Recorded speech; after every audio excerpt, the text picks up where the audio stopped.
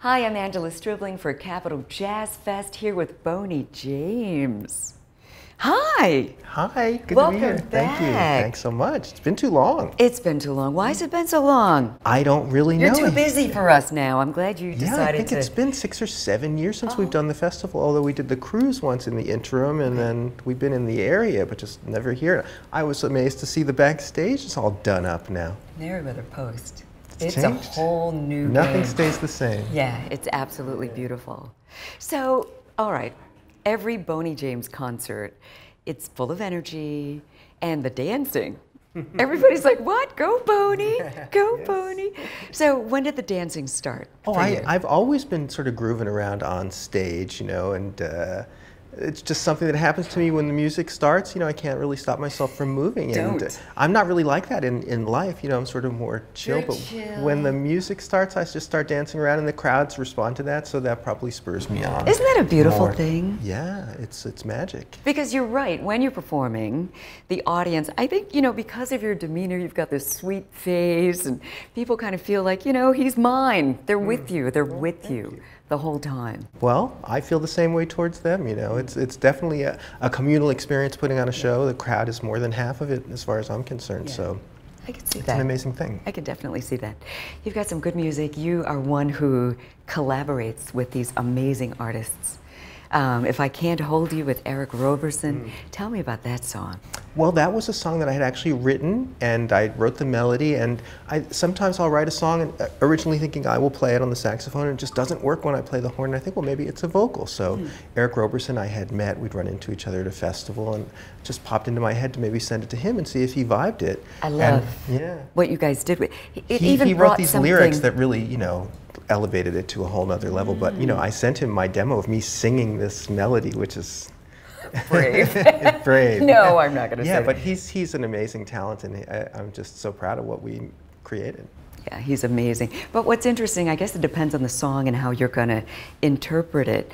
But I love the way he's singing that song. It's different from his normal singing.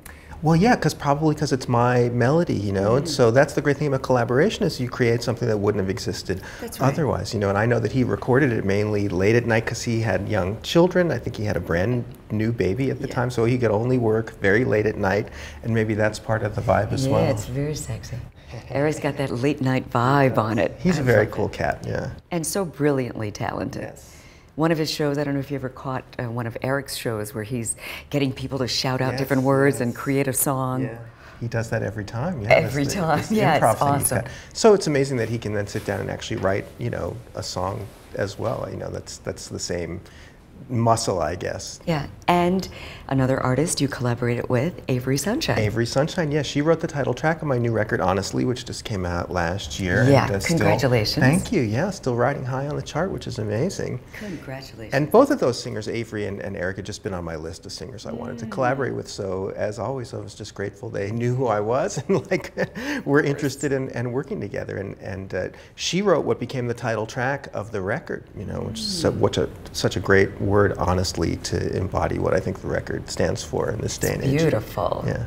So I know that you're touring around quite a bit, and I'm glad that you come back here to the Capital Jazz Fest pretty often. But, like you said, it's been a while, so I'm really glad that you're back. You're going to hit the stage in just a little while. Yeah. Anything different that, of course you're going to be performing songs from Honestly. Yeah.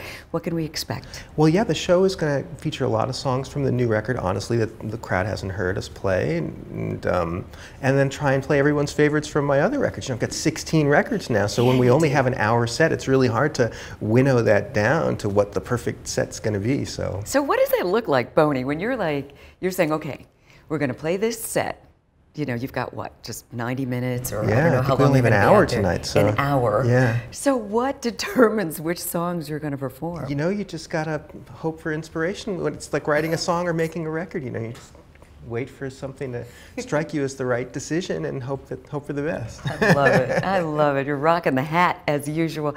I've always wanted to know, When did the hat become your signature? You know, it was sort of an evolution. When I first started, I didn't have the hat, and I had very long hair when Very I long, first I started. remember. You know, so I think it was the first reason I put on a hat was I was playing festivals outside, and this hair would go in my face when I was, and get hair in my mouth when I'm playing my saxophone. So I started with a beret just to keep my hair out of my face. I remember the beret. And then I came across this pork pie hat like Marcus wears, and I put that on for a few years. And as soon as I started putting hats on, people would just say, "You look cool in a hat." It's a good look. I responded to the positive feedback. I like it. Keep it going.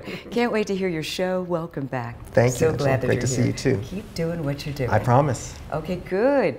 Boney James and Angela Stribling for Capital Jazz TV. Hey, this is Boney James, and you're watching Capital Jazz TV.